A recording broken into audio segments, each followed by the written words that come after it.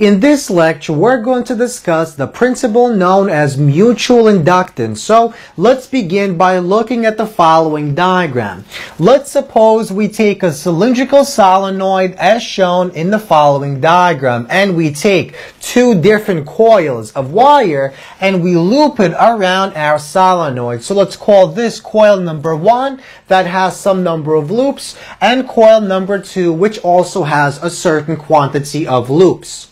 Now let's allow an alternating electric current to flow through the wire of coil number 1. So as our electric current that is changing with time flows through the loops of coil number 1, that alternating electric current will create a changing magnetic field within the following solenoid, and that changing magnetic field will essentially travel in the following direction, and that changing magnetic field will eventually reach the loops of coil number 2. Now, because our magnetic field is changing, it will create a changing magnetic flux. And by Faraday's law, whenever we have a changing magnetic flux, that will induce an EMF. So an EMF given by E2 will be induced inside the wire of coil number 2. And as a result of that induced EMF, an induced electric current will exist within the wire of coil number 2. Now, whenever EMF is induced in a coil as a result of an alternating or changing electric current in a coupled coil in coil number 1, that is known as mutual inductance. So once again, coils number 1 and coils number 2 are wrapped around a conductor, let's suppose in this case a solenoid. Now, an alternating electric current flows through the wires of coil number 1, which produces a changing magnetic field inside the solenoid as shown in this diagram. Now, the changing magnetic field makes its way through the loops of coil number 2. By Faraday's law, this change in magnetic flux within the loops of coil number 2 will induce an EMF in coil number 2, which in turn will create an electric current.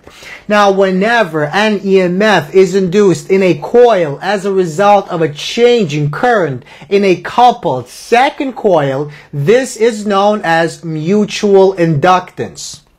So, let's try to quantify, let's try to determine a mathematical relationship between our induced EMF and our electric current that produces it. So let's define the following three variables, the following three values. So phi21 is the magnetic flux through coil number 1 produced by coil number, or through coil number 2 produced by coil number 1.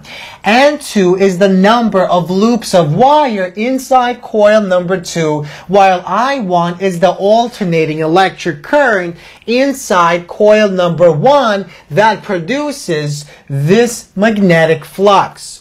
Now, from experimental results, we know that the product of N2 and phi21, so the number of loops in coil 2 multiplied by the magnetic flux in coil 2 due to coil 1, is directly proportional to the electric current that flows in coil number 1. So if we increase our quantity of I1, we increase the quantity of phi21.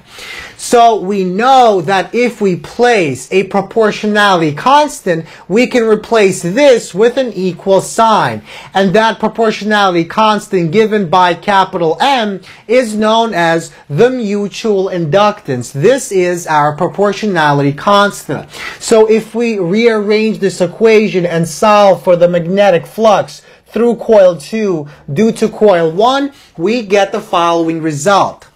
So, the magnetic flux that exists within coil 2 as a result of coil 1 is equal to mutual inductance M multiplied by electric current in coil 1 I1 divided by N2, the number of loops of wire in coil 2. Now, therefore, by Faraday's law, we see that the induced EMF in coil 2, given by this symbol, is equal to, well, by Faraday's law, that is equal to the negative of the product of the number of loops in coil 2 multiplied by the rate of change of our magnetic flux in loop 2 or in coil 2 as a result of coil 1. So d phi 21 dt. Now we can replace our phi 21 with the following ratio and we get the following result. Notice we have N2 appearing on the top and bottom, so we can cancel that out and we get the following result. So, we see that our induced EMF in coil 2 is equal to the negative of the product of the mutual inductance, which is a constant, multiplied by the rate of change of our electric current found inside coil number 1. So notice, although mutual inductance is a constant and is independent of I1, it does depend on things like the shape, size, and position of the coil of these two coils within our solenoid. Now, one important application of this principle of mutual inductance exists in something that we already spoke about, and that is transformers. So transformers are examples of devices that use the principle known as mutual inductance to essentially increase or decrease the EMF by varying the number of loops found inside our coils of wire.